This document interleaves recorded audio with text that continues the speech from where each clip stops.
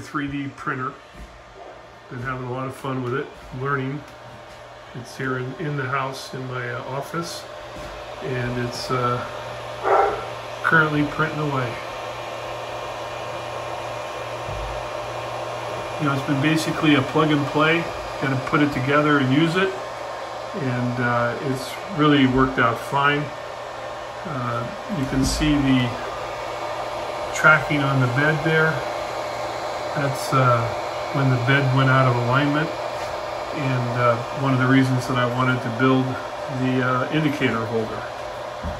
Now this was a unit that I got from Banggood as being sponsored with them and asking me to do a review, which I did one earlier, and just want to say it's a heck of a machine. Works really well. This is the print that I did off of Thingiverse. I didn't draw the print. I'm not that capable of drawing yet, but I'm learning how to download files, slice them, and print them.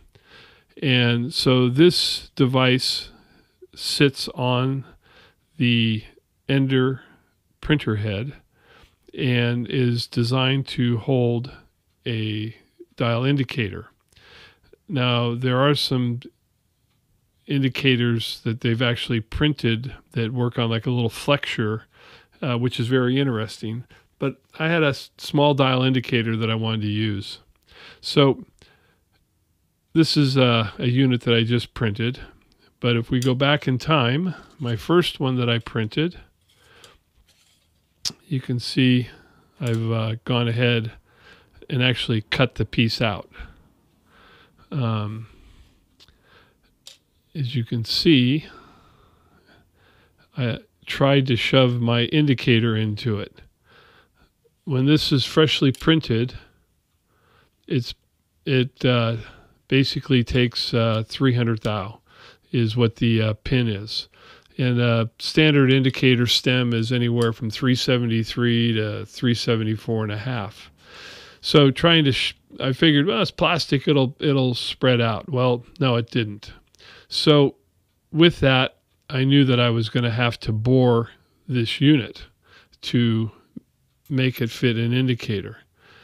So let me stop the camera for a second and I'll bring something over.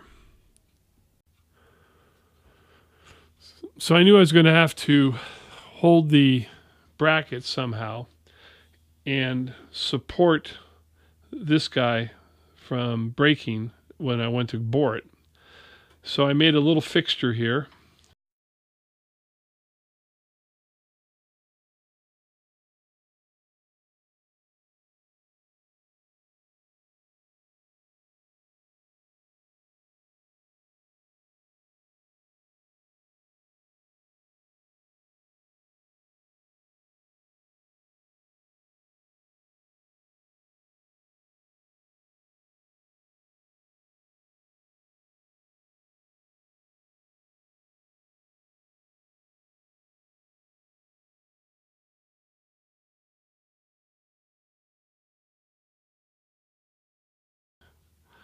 Basically, I had cut this off the bracket and made a fixture here that supports the indicator holder part.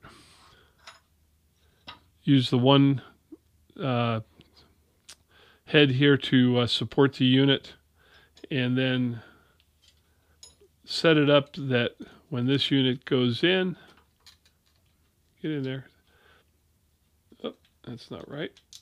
Come on. There it goes. That tighten down, and it's holding it so that I can set it up in the mill, locate center, and go ahead and bore it out. This device worked really well. My first thought was to just put it on a pallet, but when I was looking at trying to set it up on a pallet, see, it's nice and tight. And I've actually done a few of these now. It's repeatable, which is kind of cool. I can just go, I have it set up in the mill, got to stop, just pop this in, bang, one shot, it's done. But one of the problems is if I put it on a pallet, is you can see it hits. So it needed something with a void, and I just dug through my different various blocks, and this V block here worked out perfect. So basically, here's one. It's set out at 373, and that works perfect for the indicator, and it gives enough resistance in the plastic still to hold the indicator, which is right here. So this indicator, it's a little guy. I've had it for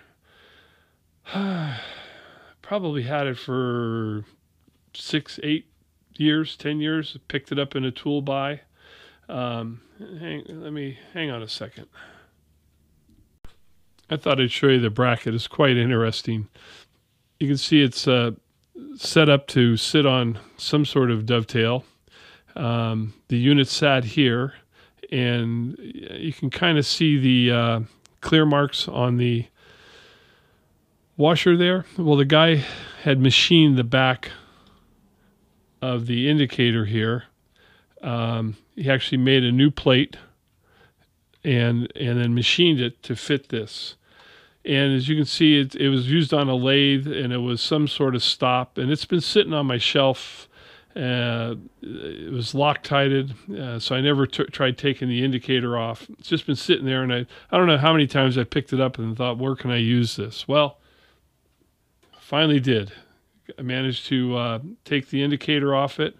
It's an 1.5 inch face, and it's a 10th reading, half a thou reading indicator, and it functions really nice. And I put a nice little ball unit on it. So it works out real well, real happy with it. The first one I printed was just a hair loose, and so I printed a second one and took another half thou out of it, and it works great. So a lot of fun. Figuring out a fixture, making it work, and we'll go in and you'll see it on the printer itself. Here's another indicator holder. I printed this off of Practical Machinist. My buddy Carl had read about it and sent me the link, and he said, here's something to play with. And I haven't, there's a spreadsheet so that you know how much. The other night I came out and goofed around with it. I just really haven't had the time or the desire probably also to mess with it. My bandsaw blade works fine, but it basically attaches to the blade, and there's an arm here that functions on the blade or as the blade stretches. So maybe I'll, once I do a little bit of homework on it and stuff, I'll have to show you. But it was a fun print. Another useful item, I hope.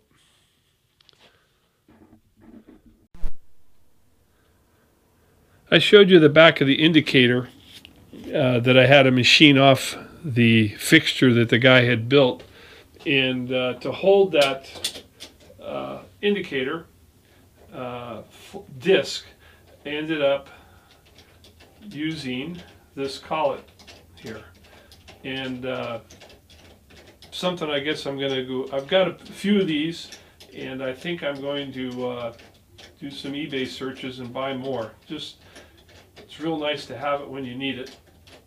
Get it out of the nose here. Come on. Almost there.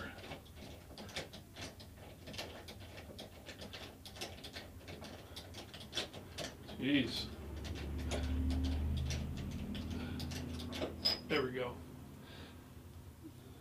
Take the chuck out. They'll be yelling at me. Chuck key out. So this unit had been machined in the past. I picked it up, and this bore was I think I had to open it up about 60 thousandths, and then that disc went right in there, and then I could go reach in and machine the back of it flat. So really nice. These squeeze down. You can get them both ways, where they open up or squeeze down. But this worked out really fine.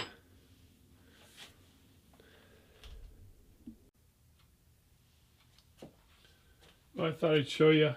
I pulled the plate out of here to bring it over to film it, but I got one more to do.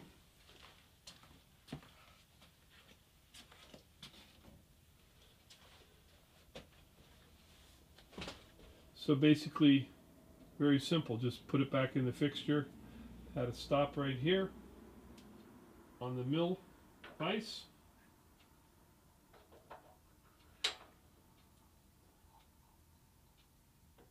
Slide it back in. And I put the stop backwards. It was in the dark. But anyway, it should line up fine. Let's go ahead and bore it.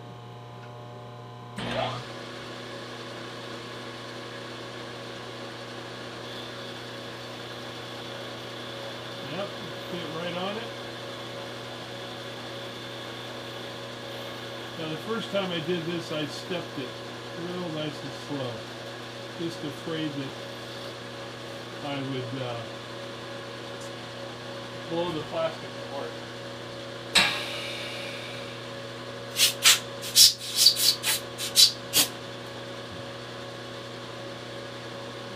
Just a second little cleanup pass.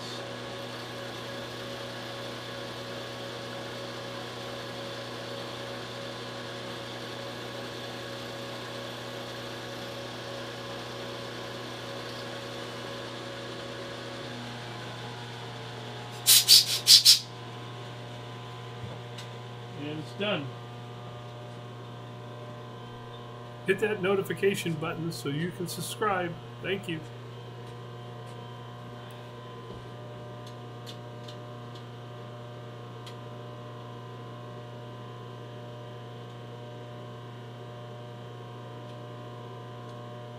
Too easy.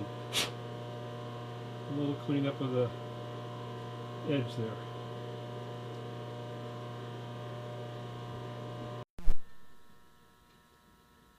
And there's the 370, 371 pin.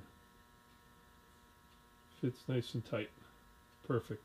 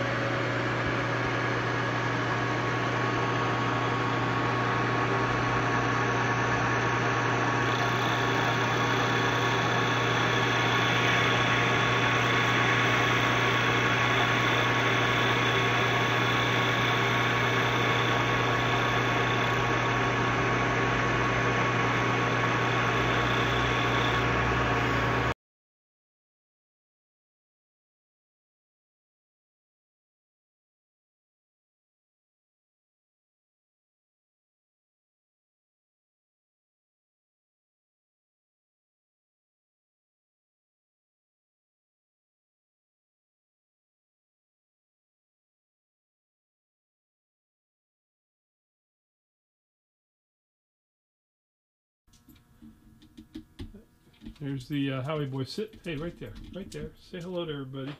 Hey, nobody can see your tail. Huh? Come on up here. Let's see. See how bony his head's gotten. All the bones are sticking out.